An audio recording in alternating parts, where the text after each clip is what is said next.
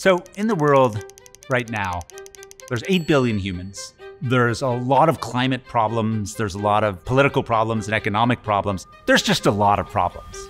Many people are like, well, that's because there's too many people. We're destroying the planet. There's just too many people. It's not exactly true. Humans are very good niche constructors. We're incredible at manipulating the world around us for our own good.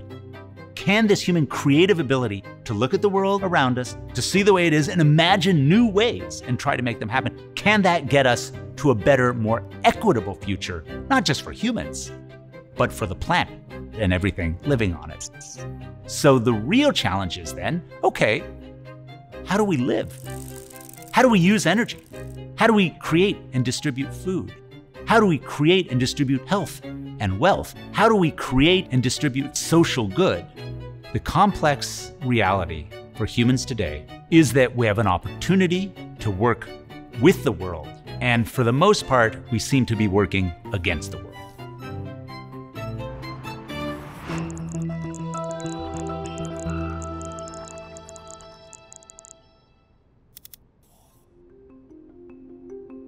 People who are interested in the world, right, how animals and plants live, have long realized that there's some kind of relationship between the animal and the environment. Darwin in particular said, look, what's really going on is that the environment is shaping organisms and causing them to change. But what we have known for some time and really began to be formalized in the sort of 70s and 80s is this idea of niche construction. The mutual interaction between organisms and their world is bi-directional. It goes both ways.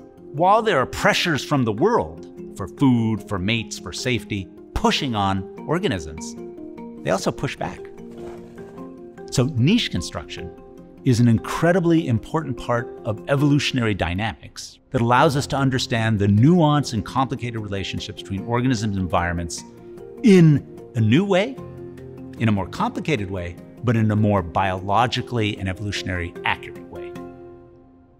We can think about niche construction in many, many organisms that do it in different ways. The example that Darwin mentioned, and many have talked about, is the earthworm.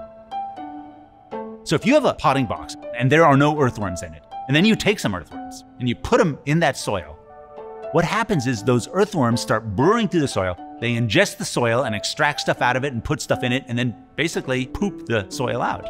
They redo the ecosystem, making it better for future generations of worms, easier to live there, but they also change it for plants and for other animals living in and around the soil.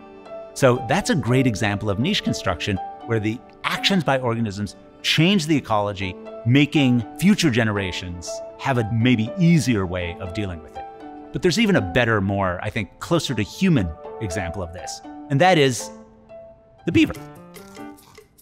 They leave their home, they find a new place, they pair up with another beaver, and then they chop down a bunch of trees and gather a bunch of wood, reorganize that wood, and they create both a little house and a dam. So they change the chemical structure of the water, they change the temperature and flow of the water, they create an environment for themselves, all such that those little beavers that they're going to have eventually have a better time of it. That's niche construction, right? Beavers are responding to the challenges of the world, of food, of mates, of safety, by redoing the world around them. But humans, for better and for worse, we reshape the world in a pace and pattern that nothing else does. So when we talk about niche construction in humans, we're not just talking about making buildings or dams or using fire to heat things. We're also talking about ideas, faiths, beliefs about death and afterlife, about morals and ethics, about economics and justice. All of those things shape how we act. So what we have to recognize then is the human capacity to create, to imagine, to live in incredibly complex societies, to build amazing technologies is a double-edged sword. Right? On one hand, it slices through all our challenges and makes us capable of doing a lot of stuff. On the other hand, it slices through bodies and lives and hopes and dreams. And so the same capacity that makes humans, in my opinion, amazing, makes us awful. We have the capacity to be the most amazing, compassionate, incredible organisms on this planet. At the same time, we have the capacity to be the worst, cruelest, most violent organisms. And it's that dynamic process that makes us human. What we can do is think technologically, biologically, ecologically, and ask questions about sustainability. And maybe to do this, we might want to listen to peoples around the planet who are not the major contributors to the problems.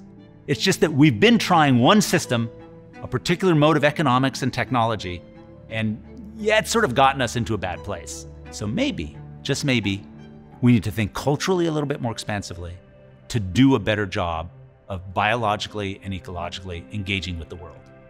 Now, many people will just say, well, it's just nature, right? The fact that some people are rich and some people are poor, it's just nature. The fact that in some cases men are violent to women, it's just nature. There's never just nature. It's always history and politics and culture and experience and biology and bodies and brains and hormones and diets, all mixed together. So anyone that says things are the way they are because of human nature doesn't know what human nature is.